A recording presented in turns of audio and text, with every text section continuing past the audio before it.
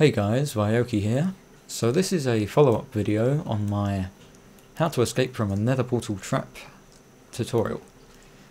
Basically I got a comment from Magic Man Jose, I believe is how to pronounce his name, and he basically said, what if someone has put source blocks directly next to the portal so that when the portal's broken, the source blocks will go in and kill you? Well, you're right. I don't know why I didn't consider it at all, but yeah, this would kill you if you're in the nether. In the overworld, it's fine. You just put when you place your water block, it will turn all the lava to obsidian and you'll be fine. But lights. Okay, there we go, finally. Yeah, but if someone does it in the nether and you can't place a water block, obviously it's going to kill you, because the source blocks will flow in and kill you. But I did some more testing and I figured out how to do it, how to escape. So you kind of have to ignore what I said last time about how to get out of the nether portal in the nether, because it won't work. Well, it will work some of the time, but if the portal's set up like this, and the source blocks are directly next to it, you're kind of screwed. So I'm doing this floating above this lava lake just to make it a little bit more difficult on myself. But now I will go into survival and show you how to get out. Okay, here we are in survival mode, trapped in the nether portal in the nether.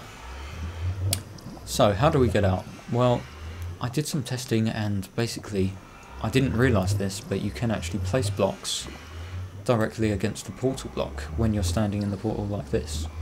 So you shift and slowly edge yourself towards the lava, be very careful, and you just have to aim your blocks carefully onto the portal, and as you can see I managed to place one there, and you can actually, if you're very careful, place one there, come over to this side,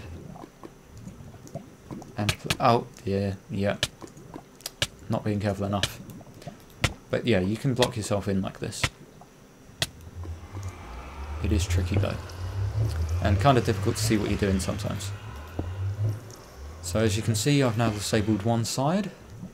Now I have to do the same for the other side. Slowly edge yourself over, and hopefully don't stand in the lava.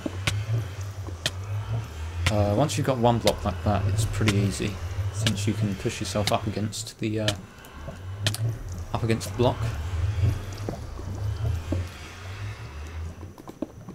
Okay, so there we go.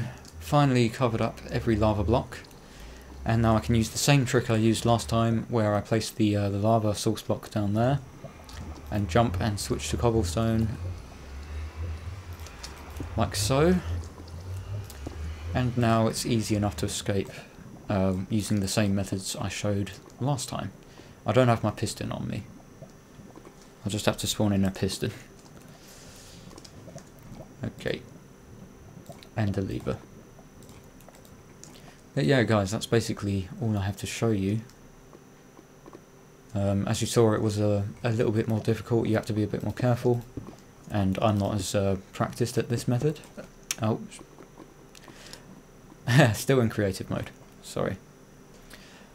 Okay, yeah, back, sorry, screwed up there.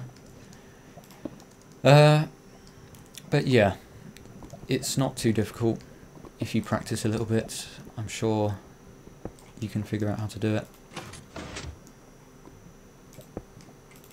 I think that in previous versions of Minecraft, you couldn't do this, where if you're standing in the portal block you can place blocks on the outside.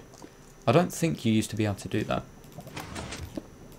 But yeah, I found out you can actually, so it's really not that difficult to get out.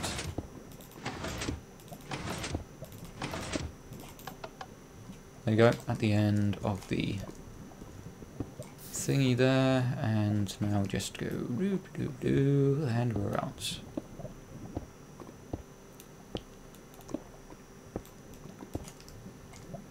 Ta-da! Okay, there you go guys, I hope that was helpful. And you should now be able to escape from any nether portal traps quite easily.